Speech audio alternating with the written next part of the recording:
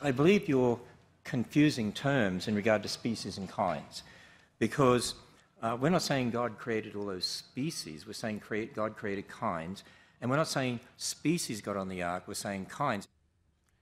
Dinosaurs versus deities, one of the oldest and loudest discourses between churches and evolution, that never-ending battle between creationism and evolution, and the wonder if perhaps, just perhaps, the two might intersect somewhere and tone it all down. One of many things we will address with our next guest, author of the new book, Undeniable, Evolution and the Science of Creation. And who is correct when he points to Bill Newhart's guest turns? On the Big Bang Theory as Professor Proton has brilliant truth come to life. He's dead on. And he joins us here right now, Bill Nye, the science guy. Bill, thanks for joining us today.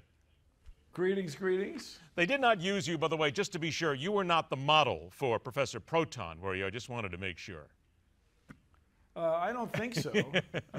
But I was in scenes with Professor Proton, which was quite an honor. It was. Well, I'll tell you, Bob Newhart, what a tremendous comic. All right, let's get to the fun stuff man, here. He's still got it. Yeah, He's still tremendous. We're all waiting for a scene somewhere for him to be in bed sometime, wake up, and he would suddenly discover Suzanne Plachette next to him. But of course, right, that would be an inside joke that only certain people would remember. Okay.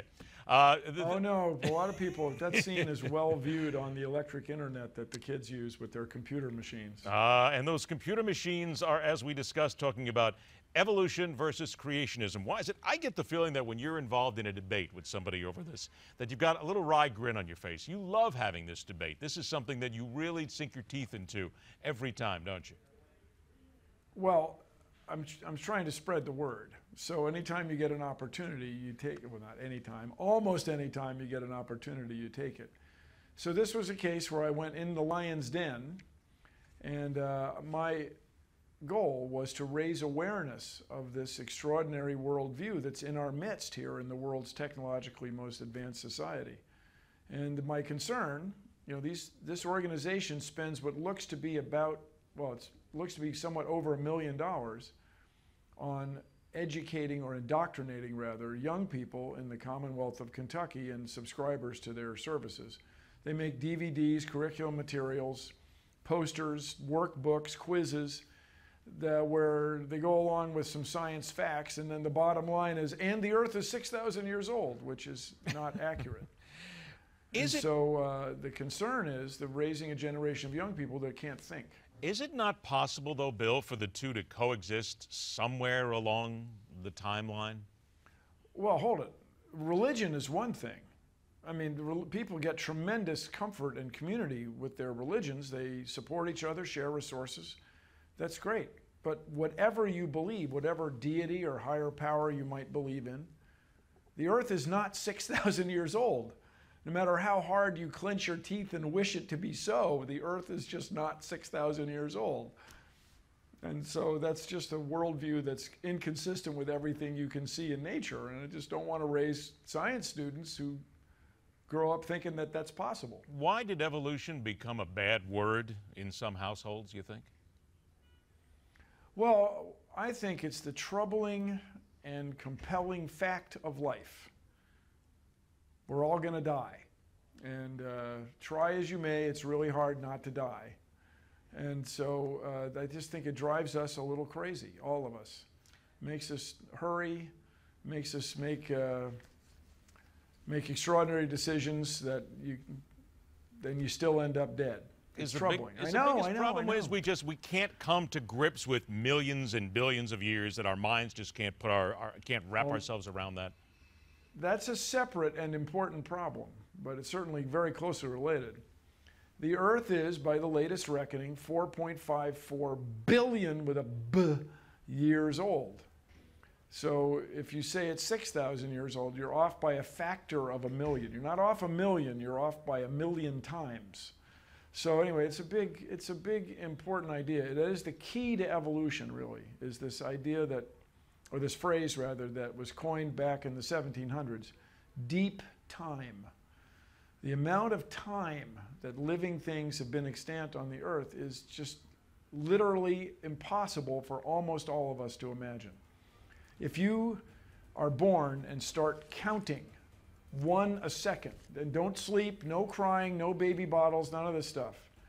From the moment you're born till you're 31 and a little bit, and a little over half, you get to 1 billion.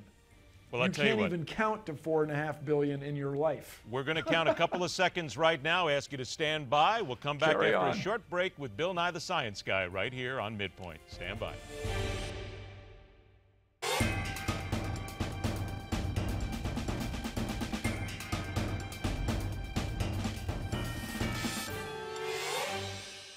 Bill Nye the Science Guy joins us for a few more minutes, seeking to prove yet again that science was never my best subject, and man, did I miss out on a lot, especially if Bill Nye was teaching me. Hey, Bill, let's deal with curriculums here a little bit when it comes down to evolution versus creation and all this. Is it fair to say that maybe a lot of the schools these days, all they're trying to do is just churn out some great employees who'll just go to work from 40 hours a week instead of really digging in and creating some good science minds and kids that want to learn? I think you're overstating it a little bit, may I say. The problem is we have adults who have very strong conservative views that are reluctant to let kids learn about evolution. And you know why? I don't know why. Evolution is the fundamental idea in all of biology. It's the main idea in life science. It is the fact of life. Yet we have these people who get on school boards and want to introduce doubt about the main idea in biology.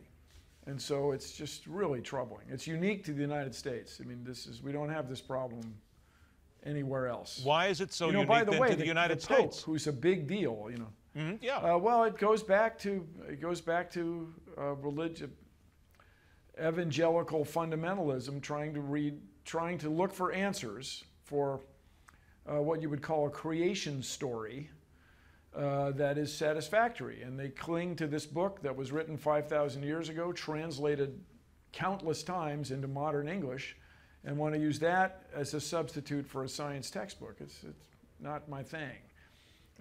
Would it be your opinion really then, and again, troubling. I'm just trying to extrapolate what you're saying here, that maybe the evangelics, who you will, those who believe in creationism, that maybe they are keeping their kids from becoming smarter than they could be, keeping them down, keeping them less intelligent? Oh, absolutely.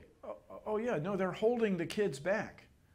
These kids will not be able to participate in the future in the same way that kids from other school systems, New York, Maryland, exotic places like that, because they will not have this fundamental idea that you can question things, that you can think critically, that you can use skeptical thought to learn about nature. No, they will have to suppress, these children have to suppress everything that they can see in nature to try to get a worldview that's compatible with the adults in there whom they trust and rely on for sustenance, tell them. It's really, I mean, it's a troubling thing. I mean, at some point you smirk about it because it's silly to suggest that the earth is 6,000 years old, but yet these people work to get their points of view in textbooks and in school curricula. In the world's most technically advanced society, I mean, you can make an argument about Japan or Sweden or something, but the United States is, in the world's influence, is a big deal when it comes to technology. And so to raise people that can't understand it is just not in anyone's best interest. And that's why it's so important to me. Simple to say they're just raising, in your opinion, then dumb kids? Not dumb. Kids who are unable or uncomfortable with using the scientific method. We are on television, on the internet, using lights that are light-emitting diodes that didn't exist. This technology didn't exist 30 years ago. Who's going to come up with the next innovations to keep the United States competitive worldwide if you raise a generation of kids that can't do physics or chemistry, who can't do biology? Do you want doctors who don't understand biology? No, for crying out loud. I mean, when I state it that way, it's obvious, but it is what I wanted to do by going into the lion's den there in Kentucky was raise awareness of this, that there are people in our midst who are raising a generation of kids that are discouraged from thinking. I think you have done just that. I want to remind everybody the book is called Undeniable: Evolution and the Science of Creation by Bill Nye. I got 10 seconds left. Are you relaunching the show anytime soon? We got people in the control room who want to know. No, but I'm trying to make a movie. I'm working on my movie.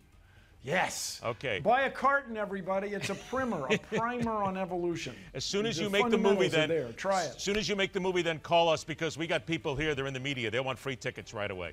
Bill Nye, the Science Guy. It's a pleasure to have you on the show, my friend. Thanks so much. I'll look forward to the next time we do it. Take care.